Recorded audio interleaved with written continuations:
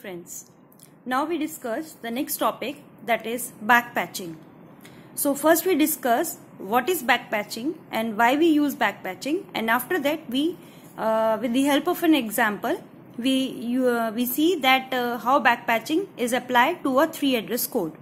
So if we define backpatching, then it is said to be that it's an activity of filling up any unspecified information of labels with appropriate semantic action during the code generation process. Okay, so as we already discussed that how we generate a 3-address code for a particular expression, in that if we are using any unspecified labels, or you can say if we are using any jump statement, okay, in that jump statement we are assigning some if a loop is a true, then it goes to somewhere, and if it is false, then it goes somewhere. So that somewhere, or you can say the value which is specified as labels, we can filling that labels with the help of backpatching. Okay, so this is the first example. We take this example that A is less than B, or C is less than D, and P is less than Q. If this is the example or this is the condition, then we have to generate 3-address code for this expression with the help of a backpatching. Okay, now if we first we have to write down the 3-address code for this expression, then we can write it as, if I take line number 10 onwards, it says that if A is less than B, then go to that line number which shows if it is true. If this statement is true, then it goes to that line number. So if I represent this line as 1, it means that this, if it is true, we take this value, true value as 1. Now the next line say, if this statement is not true, then it goes to the line number which is specified for the else part. So we represent this as 0. Now the next line is, if next statement, we check the next statement, that is C is less than D, then it goes to that line where it takes a true value. Then line number 13 say, if it is false, which line, if C is less than D is not true, then it goes to that line number where the else part print. Now the next condition is, we have to check if P is less than Q. If it is true, then we have to go somewhere which shows a true value, and we represent it as 1. And the next line is, if it is not true, then we go to that line and we represent it as 0. So these unspecified labels, or you can say till now we write down the 3-address code for this following expression, but we do not fill all these labels value. So back with the help of a backpatching, we fill up these unspecified labels with some appropriate action while generating the code. So how we fill this labels value with the help of a backpatching, we understand in this video. Okay. Now, if you consider this whole expression, there are two operators. One is relational operator, that is less than, and another one is Boolean operator, that is or and and. So we have two operators. One is relational operator, that is less than, and second one is we have Boolean operator, that is or and and. Okay. So how we solve this whole expression? We take it as we consider it as in temporary variable. For example, first if I store this value A is less than B in T1 variable, then this it means we first operate on relational operator and store the resultant into some temporary variable. Then it is T2. This value stored in T3 temporary variable. So we first consider the relational operator. Now I have to consider the Boolean operator, that is OR and AND. So AND has more priority than OR. So I have to solve this first AND operator. It means T2 and T3, and we store it in a result in a T4 temporary variable. After operating the AND operation, now I have to perform OR operation on T1 and T4, and the resultant will be some T5 or something. Okay. So this is how we perform the operation on this following expression. First we operate on relational operator. We store it in T1, T2 and T3. Then we have perform AND operation on T2 and T3, and the resultant is stored in T4. And then we perform OR operation on T1 and T4. Okay. Now, so to label or to fill all these labels value, how we backpatch or how we perform backpatching, just see.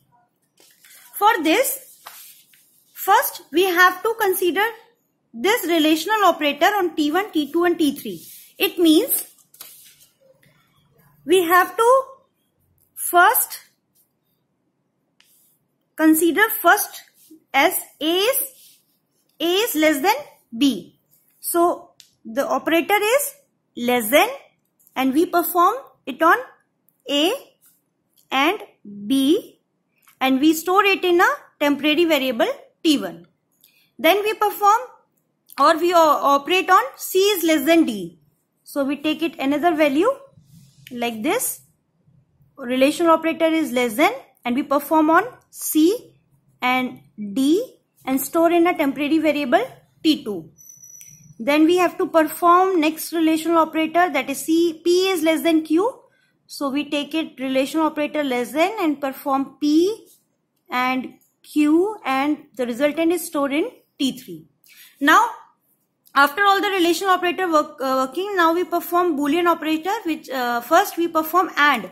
So we perform AND on T2 and T3, and the resultant is stored in T4. This means we have to perform AND operation here on T2 and T3, and we store it, whole resultant is stored in, this whole resultant is stored in T4.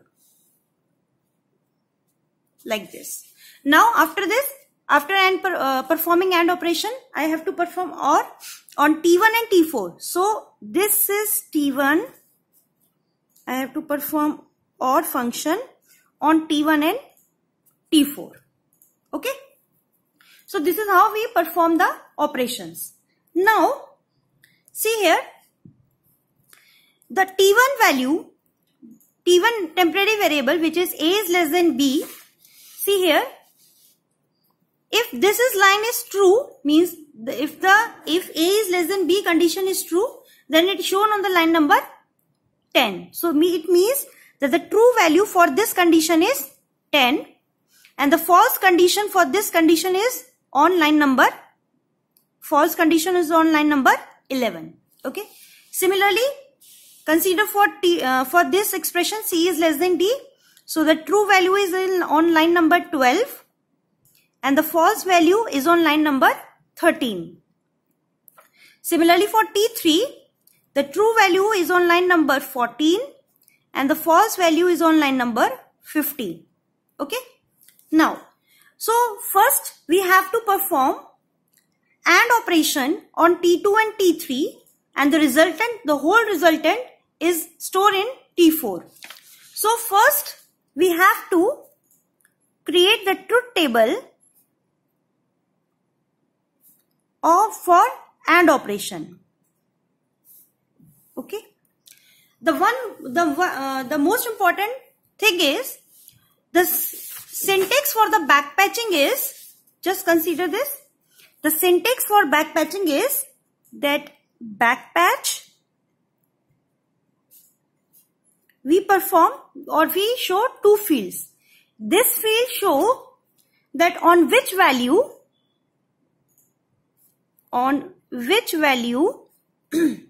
we get the result. whether it is true or false. And this field shows the next quadruple. Next quadruple. So this is how we represent the backpatch. There are two fields. On the first field, we take that value in which we get the result, and the second value represent the next quadruple. Okay. Now, first we perform AND operation. First we perform AND operation on T2 and T3. So we have to create the truth table for that. T2 and T3, and this is AND operation. So if we write down the truth table for AND, so we shown like this: 1 1 0 0 0 and 1. So this is the truth table for AND. If we analyze this truth table, that for T2, when T2 equals to 0, for this condition as well as for this condition, it always gives a false value while operating the AND operation. Once again, if T2 equals to 0 in both these conditions, I am getting the false value for the AND operation. It means if T2 equals to 1, the value of AND operation must have to be depend on the value of T3. Okay.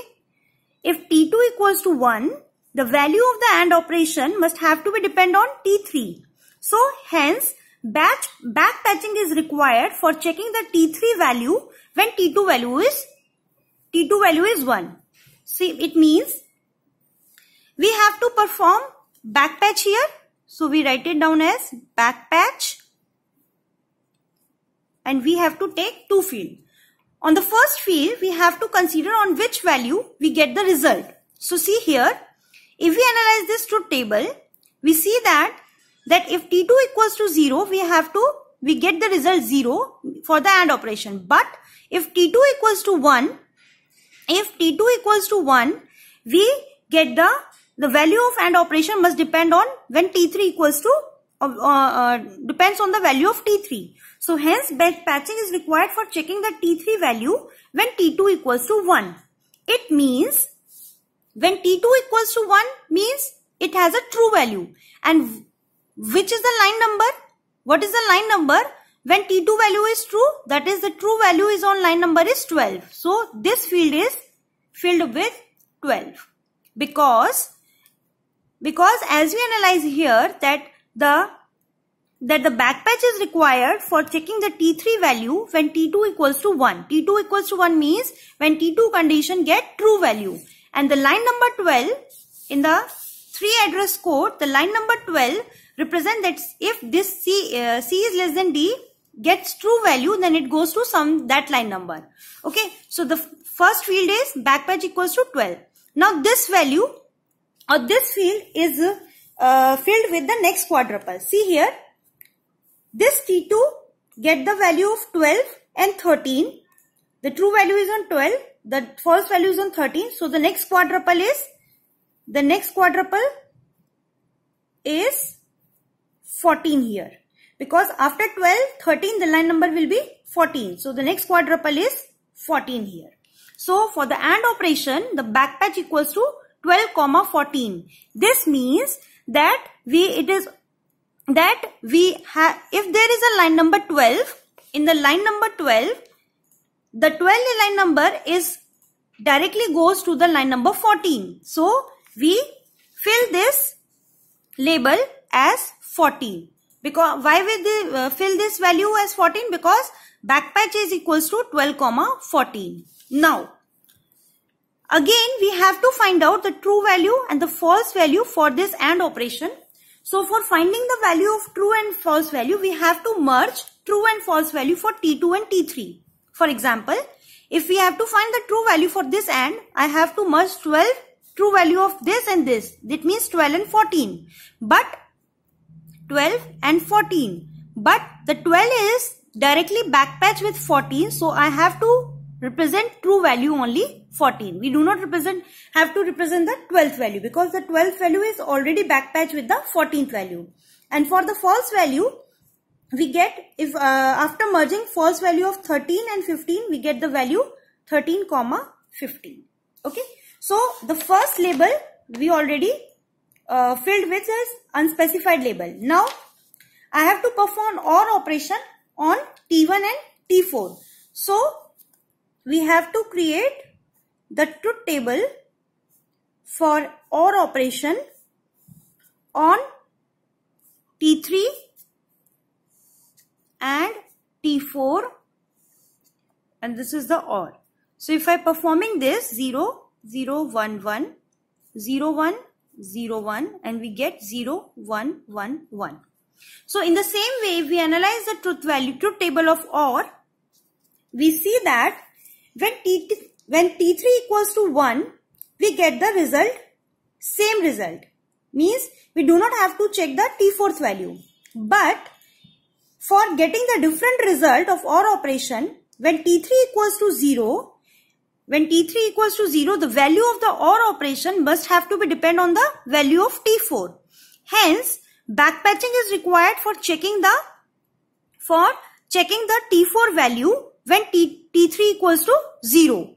And when T3 this one is not T3, this one is T1. So hence backpatching is required for checking the T4 value when T1 equals to 0. So when T1 equals to 0 means false value.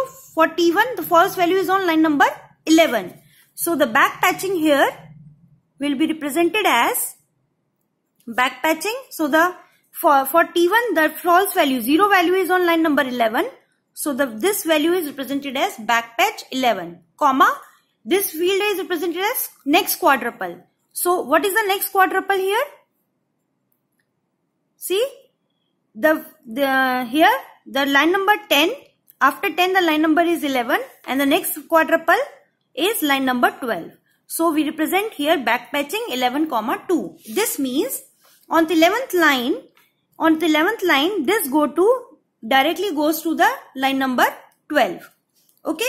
So this is how we perform or we fill the unspecified labels.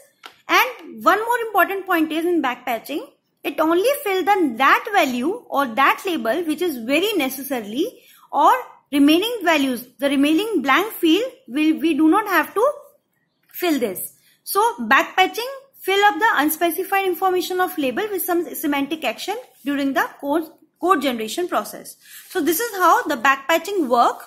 Okay. So this is one backpatching 11, 2 and backpatching 12, 14. And if we have to find out the true and false value for this, so how we take this true and false value? See here. If I have to find out the true value for the OR operation, I have to merge this true value and this true value. That is 10, 14.